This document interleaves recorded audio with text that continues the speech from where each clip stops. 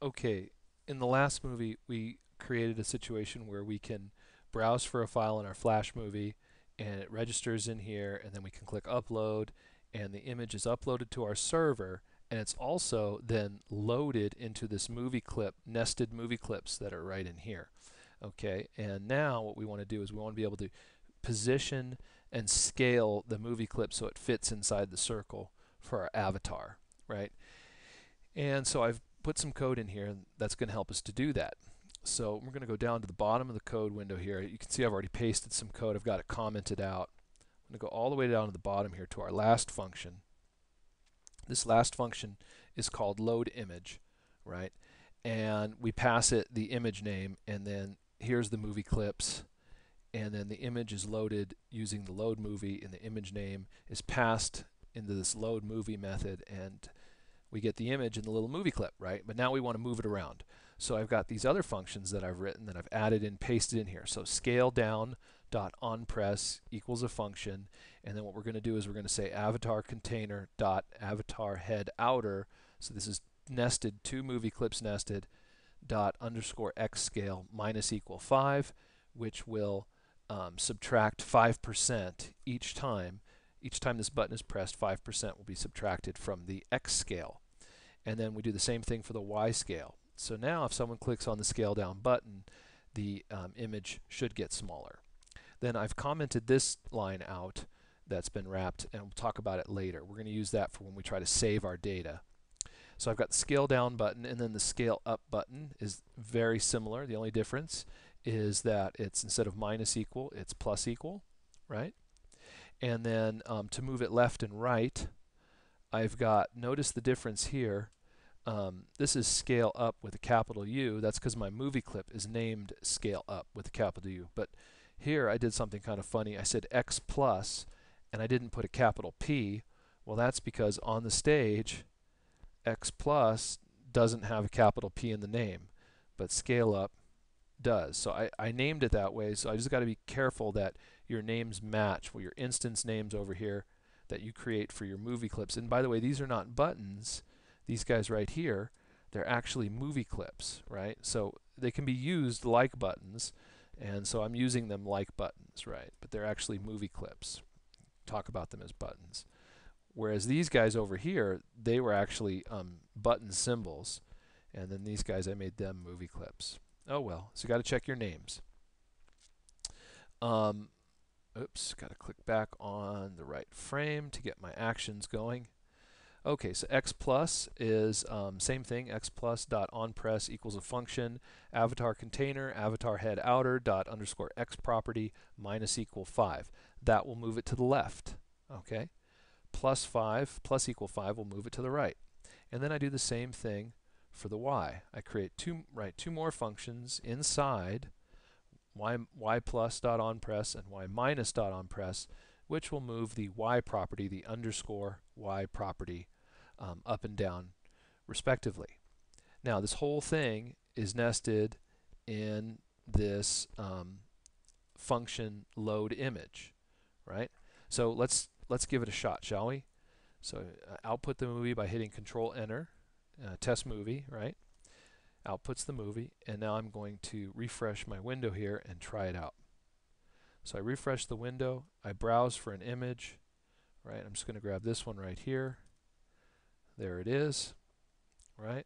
Click upload, it's uploaded, file uploaded, and there it is in the window. Now these buttons should be able to move it. And as you can see, the buttons will scale it down. Notice, scale up, scale down, and then I can move this around and place my image inside from my avatar. So that was the idea, was that you could upload your image into your Flash movie, right? It would load into a movie clip, and then you could position it and scale it.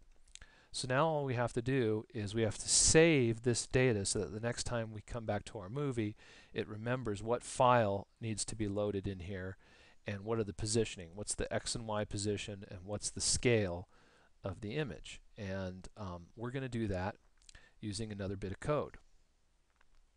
We're going to do that using the shared object. So I'm going to show you that right now. Cut, paste. Okay, so right here on this next line at the top of the code window, you've got var saved avatar colon shared object capital S capital O.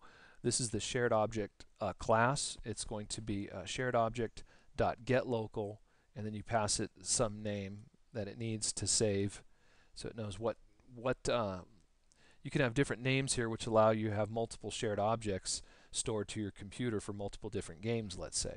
So anyway, I've got this variable called saved avatar. It's a shared object. It's an instance of the shared object class, shared object.getLocal. Okay, and then so we've got that shared object, which we create right off the bat.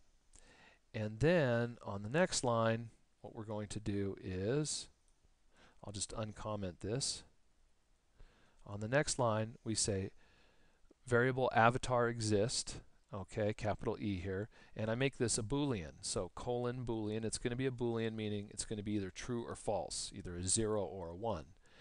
And then inside equals, and then inside parentheses it says saved avatar dot data dot coordinates is not equal undefined. So avatar exists, this Boolean will be true, okay, if my saved avatar, if there's data for this, if we've already saved an avatar, then this will be true, right? So if it is undefined, then it'll be false, right?